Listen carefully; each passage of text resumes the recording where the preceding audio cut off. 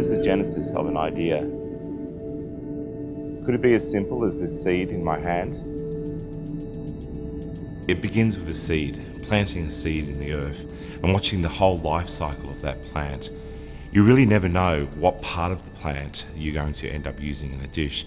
Sometimes it can be the flower of the plant, the actual fruit of the plant, the seed pod, a very small leaf, or even the beginning, just the shoots of the plant. Being able to observe that and get some inspiration, sometimes that can just spark an idea for a dish. And from there, it's really about taking an idea, taking that seed and exploring the possibilities. My home garden is my inspiration.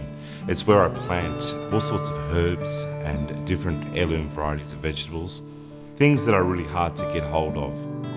It's really a place where I can meditate and think about ideas, get my hands dirty in the soil and really just take in nature and its diversity. Some of the ingredients I have growing in my garden at the moment that are very interesting are things like the agretti, which is a herb from southern Italy. It has a very salty flavour. It's quite succulent as well.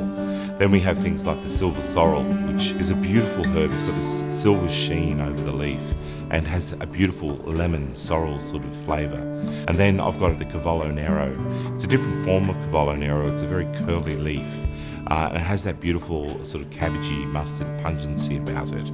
And then I've got things like the ice plant. And the ice plant is a real succulent, has little tiny ice crystals that form on the back of the leaf. A very interesting plant and very soft and succulent to eat as well. The plants from my garden have this really beautiful marine quality. To me, they feel like they need to be paired with seafood.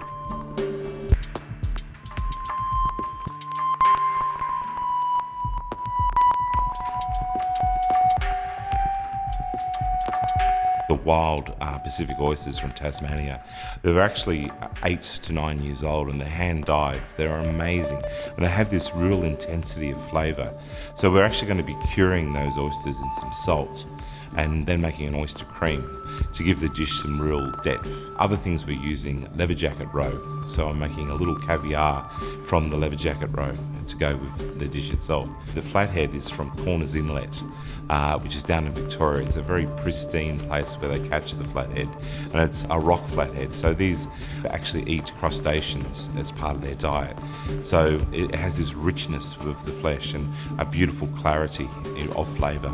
And with that, I thought of pairing it with abalone, which I think is going to be a very nice combination with all of the herbs from my garden.